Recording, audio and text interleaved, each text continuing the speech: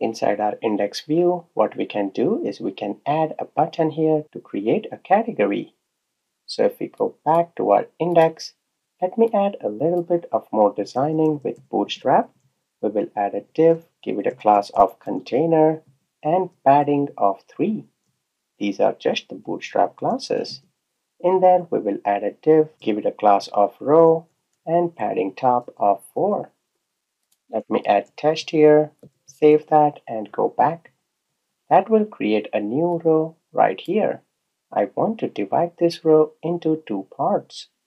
By default, Bootstrap divides each row into 12 parts if we want.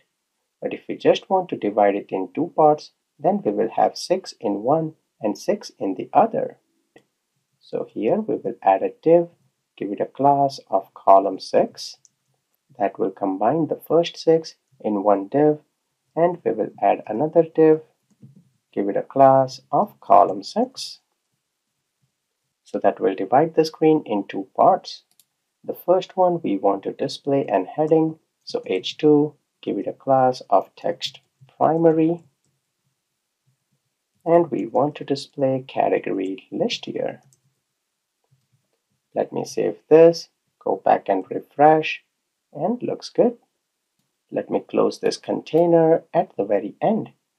So we'll close that div at the end, and right here we want to add a button. Right here we want to add a link. Inside there we want to go to a new action method that we will create inside the category controller. That will be for creating a new category. So right here we will say that should go to the same controller, which is the category controller, and it should go to an action method which will be create. We do not have that yet, but we will create that in the next video. We can also add a couple of Bootstrap classes, btn, btn primary, and here we can say create new category. Let me save this, go back and refresh, and we have our button. Let's align this button on the right hand side. In Bootstrap 5, we have text end. We will save that, and that will bring it to the right side. Then let me just leave a couple of lines here. I can just add few BR tags, and this looks much better. Now I also want to use some icons here like Font Awesome, but with Bootstrap 5, they have given their own sets of icons. So why don't we use that? If you go to getbootstrap.com, we have the Icons tab. Getting started with all of these icons is super simple. I used to like Font Awesome, but you had to register and do lots of things. This is available quickly. You just click the install button, and you have the CDN. You copy that, go to the underscore layout, styles, we will paste the CDN.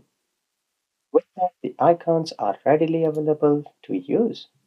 Let's go back to the Bootstrap, and right here, let me search for plus. If you scroll down, we have this plus circle. If you click there, we have the link here. We will copy, and we just paste it before create category. Let me add a space.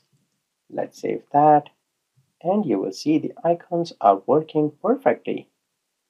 Super easy to get started. With that, we have added icons. But if you click the create new category, you will see page not found.